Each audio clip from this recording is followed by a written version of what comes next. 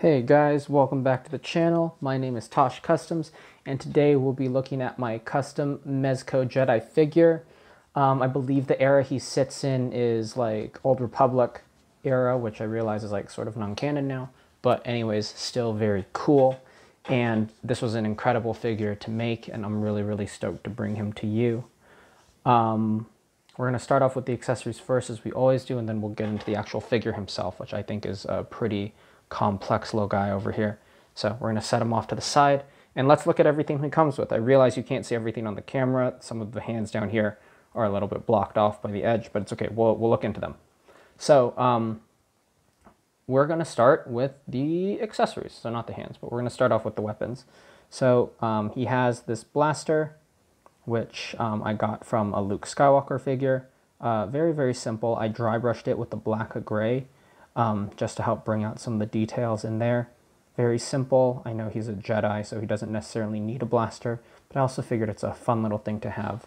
Our sort of theme with this guy is sort of like a ragtag survivor Jedi. Like, he was left for dead, you know, out the end of a battle type thing, and now he is trekking it on his own. So he's carrying a blaster with him now. He's added it to his arsenal.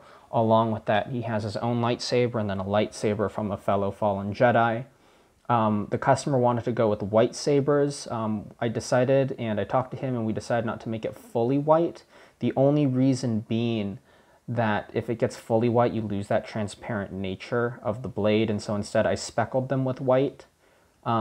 Just with an airbrush, and so obviously one was just a lighter color blue than the other, but we do have these two blades with white on them and white in them, so that's pretty cool. So he has two lightsabers that he's carrying, and I do have storage for all his weapons, which is pretty cool.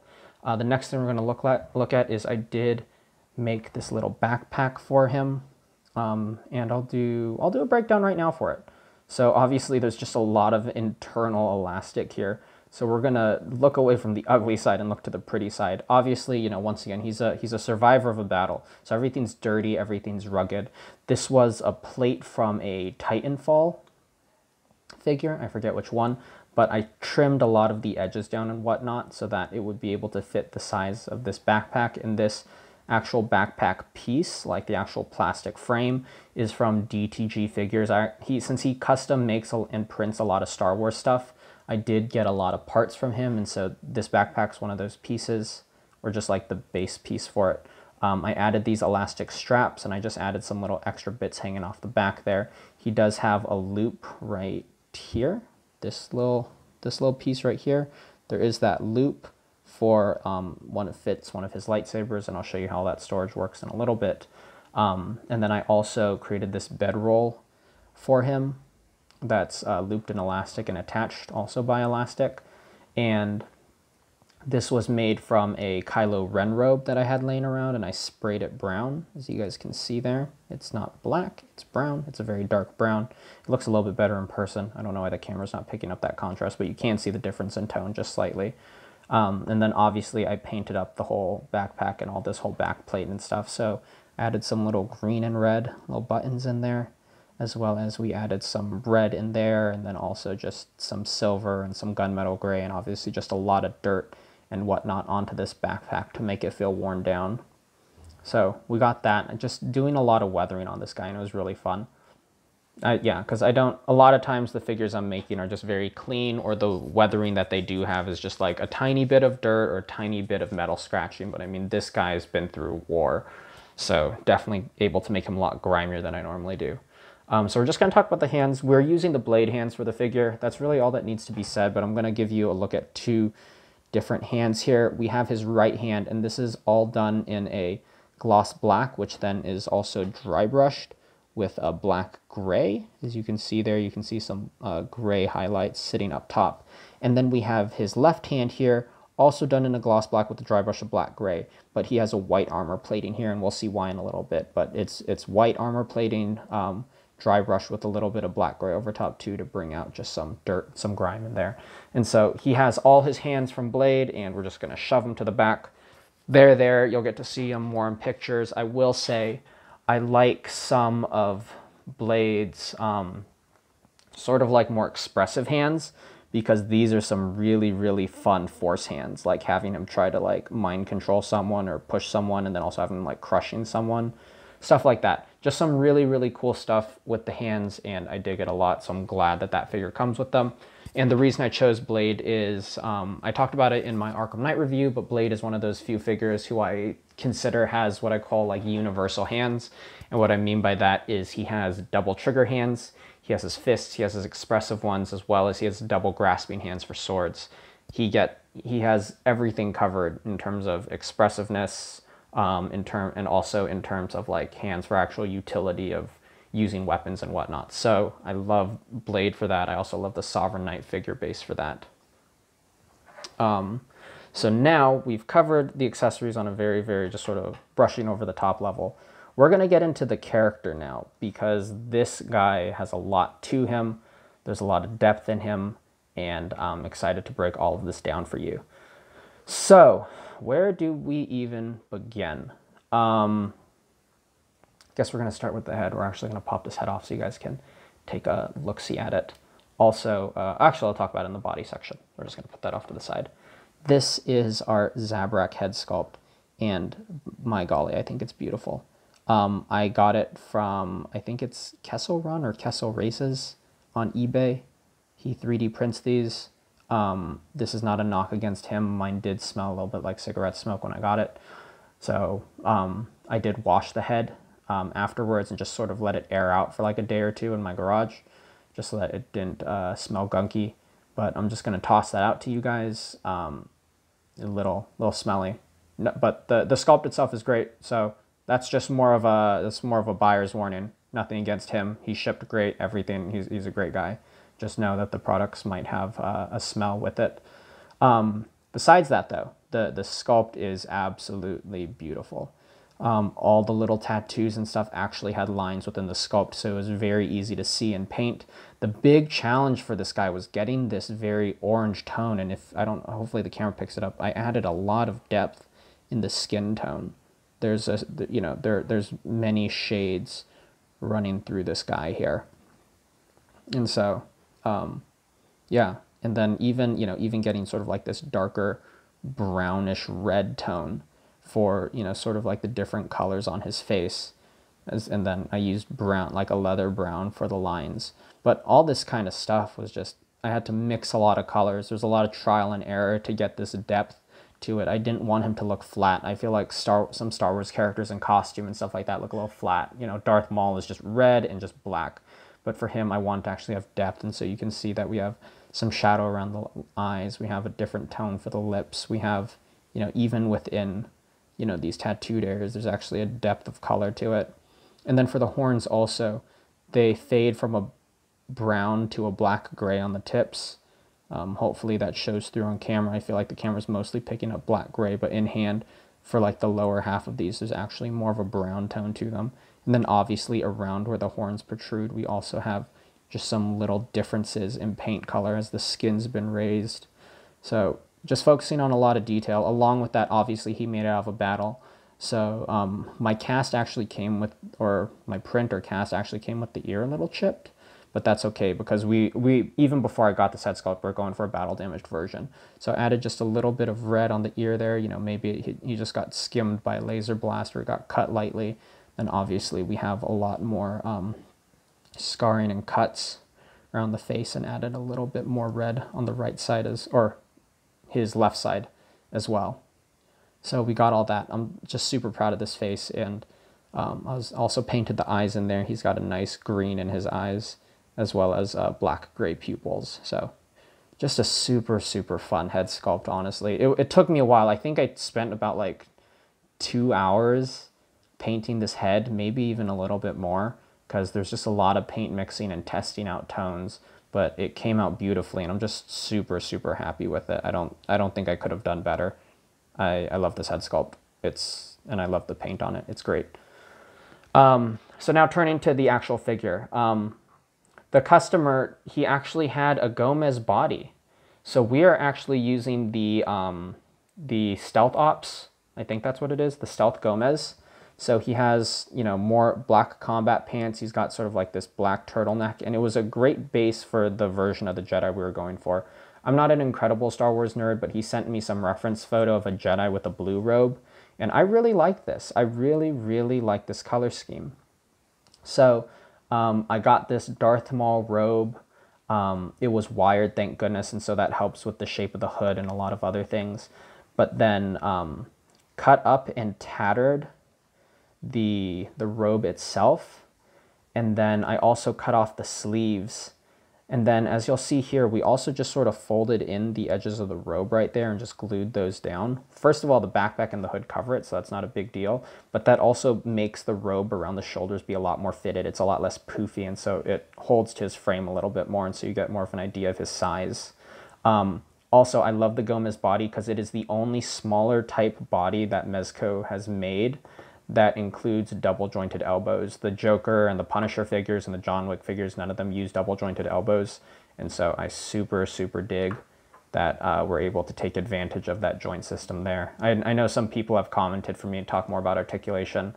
The only reason I just generally choose not to is we use a base figure for all these. So if you really want to know articulation, you know, just check out an actual review for the figure. However, I will say for all my customs, articulation is something that's super important to me, and so I always consider articulation in the design of these characters. No figure that I've made ever has suffered or has had articulation suffered due to the changes I've made, whether it be sculpting or whether it be cloth work, anything. I always make sure their articulation is preserved. So with that, yeah, even though he has his robe armor and he has his chest plate, he's still able to do his bend and everything like that. He's still able to lean back. So, you know, I've preserved articulation on this guy, you know, just as a demonstration. Also, yeah, he can still move his shoulders all the way up, even with the shoulder pad, stuff like that. He has no issues. He can kick all the way forward. I guess I'm just doing an articulation breakdown since I started talking about it. But yeah, so clearly I've preserved everything. I just want to throw that out there for just sort of reviews past and reviews to come. I always make sure I preserve articulation in every way, shape, and form. So with that, let's get into the actual breakdown of this guy. So he's a survivor. So along with that, we decided to add a scarf. This was also sort of in the concept art he sent me. And so we have a scarf here. I just took some fabric I had, cut it into the shape I wanted it to be, layered it down the way I wanted, and then sprayed it brown, a leather brown. I used Angelus leather paint. And I did also use Angelus leather paint for his robe here. I sprayed it with navy blue because the robe was initially black. And then also around the bottom, you know, frayed edges, I also sprayed brown to get sort of some dirt, some mud in there. That's how we did that. The chest plate here, this is the ARC Trooper chest plate. I don't know why it's sort of like, looks like it's leaning over. There we go, it's straight. We have the, oh, I realize it's because this scarf leans off to the side, so it makes this look off-centered. It's lined up. But we have the ARC Trooper chest plate here. We have a knee pad here. We have a Republic shoulder pad. We also have a gauntlet here, as well as our shin guards, and as well as the back, oops, geez, I knocked my camera, as well as the backpack mentioned earlier. All of them are from, let me straighten my camera a little bit. There we go. All of them are from DTG Figures. He makes excellent stuff. He's the only one I know, and I'm sure there are others, but he's the only one I know who makes generally Star Wars themed stuff. And so he was the first one I went to, especially for some of these armor plates, you know, that you really can't get from figures. So my first choice, I also did repurpose. That's the word I was looking for. I was like, it's an RE word. I did repurpose a shoulder pad from DTG, and I'll talk about how I was able to sort of manipulate the plastic a little bit. But I actually did a lot of sanding on his work, and just to throw it out there, if you have 3D printed parts, you can sand them down to a degree. You know, obviously note that 3D printed parts are generally and largely a much tougher, harder plastic, and so they have less give, they will crack. So be careful with that, but I was able to sand down the gauntlet here, sand down the shoulder pad, sand down this, sand down his knee pad that I repurposed as a shoulder pad. All of those I was able to sand down to get them to fit better. And then actually, because this plastic was so thin, I was actually able to heat it up with my heat gun and actually flex the sides out a little bit so it fit his shoulder better. Before it sat a little too tight, and so it sort of like rose up on the shoulder. But I widened it down, and then it was able to sit flush and flat. So that's just something to throw out. You are able to manipulate 3D printed parts, but do so at your own risk and really don't push the limits if you're feeling unsafe with it. So we've covered the robe, we've covered some of the armor. There's just a lot of weathering paint, and I'm super, super happy with how it turned out. The Republic symbol I dirtied everything up, and then I painted it in just a very rough red, and then also hit it with a little bit of gloss so that, it's clearly dirty, it's clearly like scuffed up and whatnot, but we also do have sort of like the finish of the way it used to look. And then we have all these like little blue light areas, and all of those are hit with a gloss, with a light blue, like a sky blue, and then also ran with gloss over, so they actually do look like little glowing bits. And you can see we even have it in the shoulder pad there. So we got all that. I utilize a lot of elastic in this figure. We have elastic on the shoulder pad here, and I did 2 types of elastic for this shoulder pad here. Well, I have different measurements of elastic in general, and we'll talk about that, but I put elastic around the shoulder, around the arm here to secure the shoulder piece in place. But then what I also did is I put elastic under the robe and onto the inside of the shoulder pad. And what that allows it to do is it allows it to bring the robe around with it. You'll see that it sort of pulls the robe when we go back down, and it moves around. And that does 2 things for the figure. One, it keeps the shoulder pad centered to the arm itself. And what I mean by that is that it stays, in line with the robe. If it didn't have that, when you move the arm or if you flex the arm, especially if you pushed it up, like the shoulder pad wouldn't return to its general same position. I can scoot the shoulder pad up a little bit if I want to, but generally same position, it returns, and that's because we have a very tight piece of elastic that's pulling it back. And then the elastic here around the actual arm itself allows it to move along with the arm, when we move it forward and backwards. So that keeps it following, and that keeps it all very, very nice and in line. So that's just a fun thing to think about, when you're making your figures, is, using elastic to not only just attach things, not only to just like wrap knee pads around or create a strap, but also to actually use it to enhance the articulation of the figure, and it gives, yourself or a buyer just something a little less to worry about. The shoulder pad will always stay centered now. He's never going to have to think about it. Now talking about sizes of elastic, I have multiple sizes of elastic on this figure based on what I want to do with it. I have a 4mm wide elastic piece right here. And then I'm also like on the inside of the shoulder here, on the knees, I'm using a very, take a look at that, take a look at that, take a look at that, focus, take a look at that, take a look at that. Very clearly thinner. I'm using a 2mm on the knee pad as well as on the straps for the shin guards. So I'm using different measures of elastic. You can see the same thing here. I have 4mm and 2mm. So just sort of bringing different measurements of elastic in to create variance. If everything is the same length, it starts to look a little bit tacky, and it's a small detail, but if you guys have seen my other reviews, I believe small details make all the difference. And so having different lengths or having different thicknesses of elastic really, really becomes important when you're working with a character like this, or just in character design in general. So, we've just sort of been moving down the figure. So continuing to move down, I did add some fabric in here just sort of as like an inner belt. And, once again, it's about the tiny details. It just adds a little bit more separation. It just adds another layer to the figure. And it also helps make the robe look like it really got bound together in there along with the belt. So we have that piece of fabric. I actually have my Rorschach figure here. I'm filming all these in quick succession, so we do have the Rorschach figure here. This pattern of fabric is actually what we used here, except we painted it brown, and it's also the same as the scarf. I just like it. It's a very thin material, and the pattern gives it some depth too. If it was just a flat color, it'd be a little bit boring, but having the pattern gives it some light and dark shadows and just, switches it up a little bit. So we do have that there. You can see some of the pattern coming through. So, just some variance. It makes it interesting. So we got that, you mix materials and patterns to really make a design come out. So to the belt itself now, obviously we have the 4mm elastic running around over the side and over the shoulder, and it's just glued under the belt right there. This is this is the belt from the Mezco Blade figure. We did a lot with this belt. First of all, it's completely repainted. We have black, gray, and some brown on like the actual, plastic strap that runs around. The pouches now have some black, gray, and some brown, as well as some silver detailing in there. As you can see, this pouch is from the Arkham Knight Nightwing figure. You can use any pouch you want. You don't have to use that one. This is just one I had sitting around, and stylistically, it very much fit.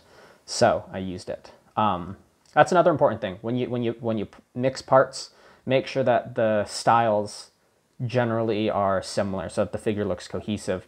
If I have something that looks a lot more military than these, then they're not going to look like they belong on the same belt. Or, if this thing is like, this giant like medic pouch or something, or like an ammo carrier, it wouldn't match the theme. So just make sure that all your parts fit the general aesthetic of the figure. So these clips right here have been painted in a white. Obviously the belt has been done in a silver and gold. So I used this pouch to cover Blade's little boomerang holster on this end. And then on this end, I took a blaster holster from a Luke Skywalker figure. I cut it off Luke Skywalker's belt. I dremeled it all down and then attached it so that it sits pretty flush with the body, as you can see there. It was painted I painted it in a matte black and then dry brushed with the black gray and then dry brushed with a leather brown over that. And so we do get some, if the camera will focus, please. There we go. As you can see, we get some brown tones in there as well, which is just super, super important. Cool. So we've talked about that. I'm gonna zoom out a little bit. Now, let's talk about what we have down here. Originally, I was gonna add thigh armor, and then I just decided against it. Jedis are agile. He needs to be able to flex. He needs to be able to move quickly, so opted out not for the thigh armor. These knee pads are from the Mezco Gambit figure. They are flipped upside down. Very obviously, they have been largely repainted. They're also attached with a 2mm elastic strap right there, like so. I had so much fun doing just weathering for this guy. He's got silver, he's got black gray, he's got brown splotching, throughout, just for like dirt and mud. Coming down to these shin guards, same thing, painted in white, 2mm.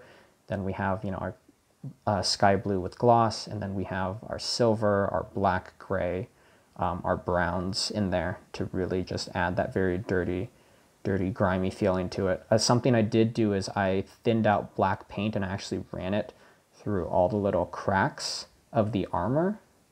Ran it up there, ran it sort of around the Republic symbol, ran it through a lot of the edges on the gauntlet, as you can see. And all of those things, first of all, it helps bring out the details. When you're weathering something, you want to bring out the little, cracks in the details. And I actually detailed the chest plate even beyond what you can see. There's even more detailing like down here, but just the robe won't reveal it. But yeah, it's really important to accentuate those cracks and stuff, because when you're adding a lot of like, brown and silver scratching and whatnot, especially on something that's white, you're going to lose a lot of the detail because of that. Like here, like in some of these places, you'd really lose your edge if you didn't have those black lines in there. Like something like right here, you really wouldn't be able to see the rest of it as much, but we do have a black line running through it, and that does help just bring out the details despite the weathering. So just having that darker color underneath the weathering really helps out a lot. And then we come down to our boots. I dry brushed it in black gray and then also splotched it up with a lot of brown. He's been running in the mud. He's been in it, So got some dirty boots. This guy took a heck of a time to paint. As of filming this review yesterday, I spent, I would say, about 7 of the 9.5 hours I was working yesterday painting this guy. That both includes the head as well as a lot of the armor weathering and a lot of the detailing. In assembly, this guy wasn't insane. There's a lot of little minute details that took a lot of figuring out. But I mean, there's just a lot of time spent on the detailing of this figure. Even painting the hands, the color of the hands are very specific. We painted this white because he has this gauntlet here, and we matched this gloss black because he has the gloss black glove there Also, we have some silver in here, whether you want to believe it's a robotic hand or whatever. I just think it looks cool. And then, you know, just to continue with sort of that brown leather motif, we do have leather brown straps on the arm piece there, on the glove piece there. And this is also from Gambit, by the way, just throwing that out there. Some fun now. Let's talk about weapon storage. Obviously, we have the pistol holster here. We're just going to move this strap up and then slide the pistol in like, oop, why is it stuck? Oh, there it is. Like so. Gonna tab that in. I like that there's that little strap with the button there. That's super fun. The next thing we have is I actually drilled a hole through the belt and ran a tiny chain through here. Dude, this took me like 40 minutes because I had to clasp the chain piece with a larger chain. As you can see there, this is that right there. If it focuses, anyways, you can see it. That's a larger loop than the rest of these smaller links. And the reason why I did that is because I didn't want to have like an actual legitimate large clasp on there, because it would sit really large and it would just be really, really obtuse. So opted out to not have an actual clasp on there and instead clasp it myself. And that took one heck of a time because these links are so small. And so to feed the larger link through the smaller links took a long, long time. But ultimately it was worth it. So we have this loop of chain here. And so all we have to do is just take our lightsaber, and I'm gonna, sorry, this might be out of frame real quick because I sort of need both my hands and I need to see it beyond the camera viewfinder. There we go. So you just feed it through there and then you just put it off to the side and you just let it hang there. So we have one of our lightsaber storage right there, and it works out really well. So we got that. I'm gonna get them not T-posing anymore. So we have that. Gonna stand them all up straight again, make them look cool. There we go. So we have his blaster and his first lightsaber. The second lightsaber, gonna pop the blade out again. And then this one, it just feeds right through this loop and it feeds really nicely. And then thankfully we just have this little nub right there that just catches it. So that's how you store it on the backpack. Now, obviously we have elastic loops, and obviously the loops are very large. And so all you have to do is just pull the figure's arms back. Then you just take the backpack on both ends and you just feed it over and around the figure. You know, if you've ever had 1/12 scale figures before, and even 1/6 scale figures, you know, application of accessories is all generally the same. Just sort of move the arms around and then just feed it over. So there, now he's got his backpack straps, you know, over the front of him, as you can see, and he's got his backpack on the back, and he has all his weapon storage. Still, he's got his lightsaber, he's got his blaster, he's got his other saber. Very, very, very cool dude. I love this design a lot, and I had such a pleasure making him. I think he looks intimidating, he looks rugged, just everything we really wanted him to be. I especially like the robe. The blue robe really sets it off. I'm glad we didn't go for something, you know, more standard and do like a brown or anything like that. I think brown would have just felt a little bit boring, but I really do like the blue, and I wish we saw more Jedi in blue. I think it's pretty sick. And I'm really glad we went, the customer had a Gomez body to base it off of. There we go, just sort of focusing the camera again so it'll brighten up the colors a little bit so you can see it. But, you know, yeah, having that nice black undersuit really, really also works with the character a lot, makes a lot of sense.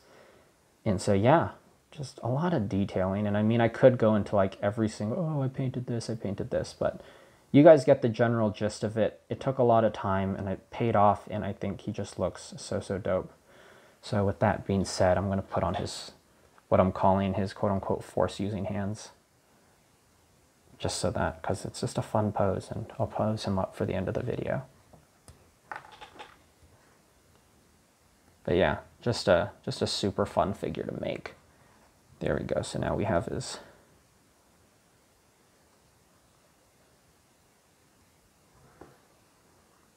force-using hands there. Oh, that's so tight. And then obviously his skirt, the whole robe's on a wire, so you can sort of also bend it up a little bit, flare it up as you will. Come on, that's tight. What? This figure's so cool. I wish I could keep him. I mean, I wish I could keep most of my figures, honestly. So many of my figures I fall in love with, and I wish I could just display them on my shelf forever. But man, it's so fun. It's so fun, and I'm really, really in love with this guy. I think the fun part about this commission especially was that it was such a unique concept. Like, I've made Star Wars figures before, and I think I've made quite a few at this point. Not, not an outstanding number compared to other people, but I've done my time with it. But I think what was fun about this was, we're not basing this off of anything. This was 100% an original design. And the fun part was the customer really just said, just go for it. Just really, really, send it. And I think we did. I'm really, really happy with the layers of this character.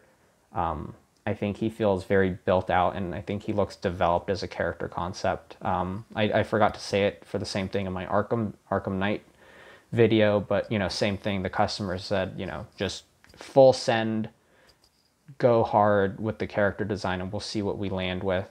And so I really enjoy commissions like this. It gives me a lot more artistic freedom, and I think this character really shines. I'm really, really happy with him. Yeah, I mean, that's all I can say. I'm just really, really happy. I'm just sort of smiling behind the camera right now.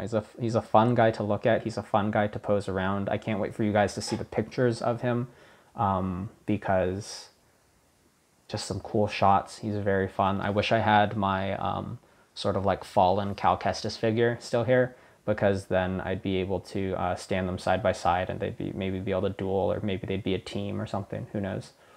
But yeah, just the flex room to be creative was really exciting, and I think it turned out really well. So otherwise, if I keep going, I'm just going to be rambling.